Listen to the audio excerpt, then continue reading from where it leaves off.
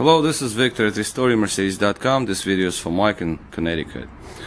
Okay, Mike, so here's your car, and generally this is a 1995 S600 Coupe, two-door, and this problem is found in pretty much all V12s from 92 to 95. Okay, so partially the car is disassembled. I mean, the top cover on the air cleaner is removed, but that can remain. The computers are removed, the casing is removed, and the wiring harness covers, they're all removed. Air cleaner on the side is removed as well. So what I want to show is the problem with the mass airflow sensor wires. Many people ask what's happening with these and why is it so important and what are the symptoms. So basically here, just move this stuff around. This is how I got the car, so it is just how it came. The wires on mass airflow sensors, they go bad. As you can see here, they're completely disintegrated, just shorting out, and you know, not good. And that happens throughout the whole length on both sides. You can see this wires over here, then there is a second mass airflow sensor. The same story happens here, and this one is not as terrible, but it's already shown signs of cracking. If I just touch it, insulation flakes right off. So obviously the worst is at the connector right here, because that's where they tied with each other and sort of braided together. The injector harness was replaced. You can see wires are nice in there. That's a replacement engine harness here, so that needs no attention at this point. I also would like to note this car has only 57,000 miles, so this is what happened in 57,000 mile vehicle. See these wires here, insulation falls off. Now one might think that you can just make a little extension and just cut off bad portions and keep the rest of the wiring loom in place, but what happened to my car is I did that exact thing. I just cut off bad sections and all the way from one side to another, and around this area where there's least heat, I rejoined them, and the original wiring harness went down to computers, and I thought everything would have been fine until one day the wire shorted out in there. This loom's supposed to be wrapped, and they shorted in there inside because the wires disintegrate all the way. As you can see, here's your wiring that goes from the driver's side mass airflow, and they go all the way down. So they start shorting down in there, you will never see it. The biggest issue with that problem is that if your mass airflow sensor is not giving the correct reading, then there is a big possibility of engine basically being flooded with gasoline, and you wash out your oil on cylinders, on cylinder walls, and you basically melt your engine because there's too much gasoline going in. It's a V12, it will still have power, but it will be reduced. In my car, one side would read like about 100 kilograms per hour, whereas another side read 12. So it's 100 times more parts of gasoline per air. So I caught it right when it happened, so I redid it all to the computers, because right now what's going to happen is I'm going to pull these plugs out and I'm going to solder directly from underneath the computer, rerun all these wires to mass airflows. It's a big job, but the wiring harness itself, I actually do have a harness that somebody mailed me to work on. They removed the harness from the vehicle because they could not ship the vehicle over, and I'm going to do it on my bench, and I will make second part of this video showing that how bad that harness is when it's off the vehicle, like how long it is. It actually is very long, and it's lots of work to remove it. So ideally you do not want to do so. If I have the car, I can redo it on the car. So you have to pull out all of these computers, boxes underneath, all the connectors. You have to get the wires that go inside the vehicle disconnected from there. It's a mammoth amount of job. It's just way too much. All of these come out. This is the part of this harness, the ignition module wires. They all just basically come out. The bottom connector for the engine harness comes out. It's a huge harness. I'll make a video, I'll show you how it is when it's all laying on the floor, removed from the vehicle. It's a rare kind of harness, and nobody really, very few people see how it is. So I'll show that. Another problem is, of course, throttle bodies. Somebody cut into the throttle body loom. Throttle body short out as well. As you can see, some shorts here. Wires disintegrate completely, so that is another thing that I'm going to do. Throttle body wires, rebuild throttles, both sides, to the motors, that's what once. Oh, there's a power steering, not power steering, water pump is leaking, but that's the least of the concerns at this point. There's also a little bit of a damage on the lateral acceleration sensor.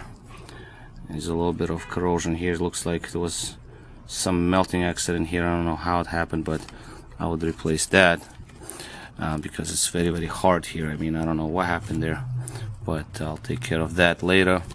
Right now is the mass airflows. So mass airflows disconnect from here. You can see that's the length of the harness here. So obviously this is not fun. Okay, so this is some job, and I'll do it. I mean, this is some diverter valve. This goes underneath here. See, this actually runs. This loom runs together with this loom, so they run together, but then they split. This connector goes onto that's EGR, I believe, EGR activation valve, vacuum diverter valve.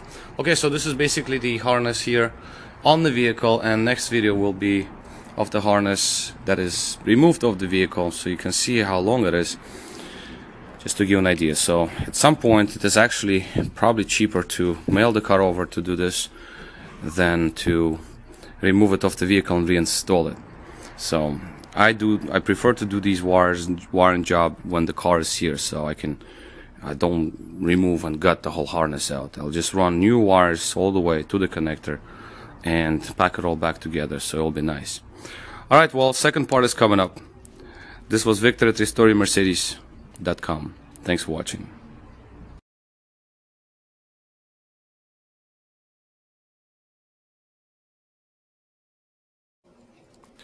Hello, this is Victor at RestoreYourMercedes.com, and this is the second part video. This is the second part for video about mass airflow sensor wiring issues on Mercedes V12 models M120 engines, 92 to 95 V12s. Pretty much applies to all of them because this problem is found in all 92 to 95 V12s by Mercedes. Now in first part I showed where mass airflow sensors are and showed wires being on the vehicle, like the actual harness being on the vehicle and parts that are bad on it. Now this harness right here came from a shop to repair broken portions, repair shortened portions. Now whoever removed this is a very skilled man, because to remove this harness is very lengthy process and there's a lot of things to go through to get it out. And this is pretty much very qualified work. I mean, it's just a lot of things can be broken, and lots of components removed, and clips and ties and this and that and covers and just you name it, it all has to be done before you remove the harness. Computer box has to be excuse me, computer box had to be open, and some wires had to be fed through firewall, and it's massive. It's massive. So my hat is off to the person who actually removed this one. This is great. Now the problem here is that mass airflow sensor wires. So mass airflow sensor wires are here. Here's one of them right here. This is the mass airflow connector number one. As you can see, somebody tried to patch them up. And the second one back here. And also the wires here are cracked. If you look closely, they're not in greatest shape. Oh, maybe I can show some other portion right here, for example. Right here. Now to get this, these mass airflow sensor wires are built into what's called engine harness, body mounted harness, and it basically connects like lots of things. The connectors here are where computers plug in. This is LH module computers, LH1, LH2. I believe this is a diagnostic one. CAN buses, communication between computers. Some power core, power wire, whatever this thing is. These wires go inside the engine, inside the cabin. They go from here all around, and oxygen sensors. So oxygen sensor connections. This is some breakout point inside the car. This wire, if I remember correctly, that's for low fan that circulates air. Basically just pulls air out from computer box to keep it cooler. This connector here is main connector for injector's wire and harness. The injector harness plugs into it and continues its run to injectors and temperature sensors and camshaft advancers. So that's the connector there. Again, this is something else, like some diverter valve or something. Ignition module number 1.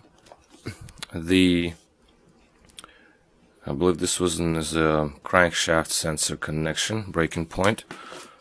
This one is for basically this is the sensor that goes into HVAC, like the fan box. It's in the center of the engine under the hood. That's where the fan is. It's like a long elongated box, and then at the end there's a exterior air filter. This one goes in there. Now I'll keep going further. This one is also ignition module, second ignition module. I think I know what this one is. If I remember correctly, this would be MOT, that little gas tank fumes diverter valve that opens up charcoal canister feed, so the fumes are being sucked through the charcoal back into the intake. There's some power or ground cable, and I think it's a power one. So we know this one. That I don't remember. I'm sorry. So many connectors. I don't remember them all. This is ground right here. This one goes into the fuse box on the driver's side. So you have all the power connections here. Now let's go further. And this is broken. So I don't even know what that is. I have to check. This might be like an air pump or something like that, or some lights. This one is this is the temperature sensor, the intake air temperature sensor. Another ground or positive. This one went to I believe these are for fans. There it goes. These are fans. The auxiliary electric fans and air conditioner fans, the one that blow in front of the radiator, electric ones. This one is the electric fan resistor. It's also sort of damaged to me now. I'm gonna have to work on that one too. Now, so we covered that portion. So we have second bank. This is also intake air temperature sensor. So I think I got it correct. Here is our mass airflow, of course. We have Egr Diverter Valve. We have ignition module. We have crankshaft sensor. Here we're saying it's the Egr on the second side. This is some other diverter valve. I believe it's for the this one is for the, oh boy, what's the name of that? in the air injection pump. It's like the air pump that activates when your car is cold to lower emissions. It pumps air into your exhaust manifold to burn excess rich mixture, because it's enriching when the car is started. And this is the valve to open. This is for the vacuum valve that opens up the intake. So it opens the exhaust to let air in, exhaust manifold. So there's a valve for that, and this is the connector for it, I believe. So what else? Well, these are two grounds here. You know, this is a couple of grounds. So as you can see, this is pretty big. I mean, maybe I missed something. Maybe I swapped something out. I mean, I'm not sure. There's too many wires to remember. So, but this is what I'm gonna do. Basically, I'm going to redo bad portions. I just wanted to make the video before I redo bad portions and after. I also will find a couple of connectors that are broken off and replace them as well. Some of them, this one, for example, is okay, but this one obviously isn't, because there is no connector on it. It's supposed to be something on it like such. So this is where we stand at this point. So I'm gonna rewire it to the, all these bad portions, wrap them up again, and then we'll do cosmetics in terms of connectors, broken clips and such. But the most important is to get these wires to work. I mean, I can do this job if the harness is mailed to me, but again, this is a huge job to remove it. And again, whoever did this, he did some massive amount of work to get it out. I've done worse than this, but it's not fun. Every time I see this is just something to actually, admire, because this is big.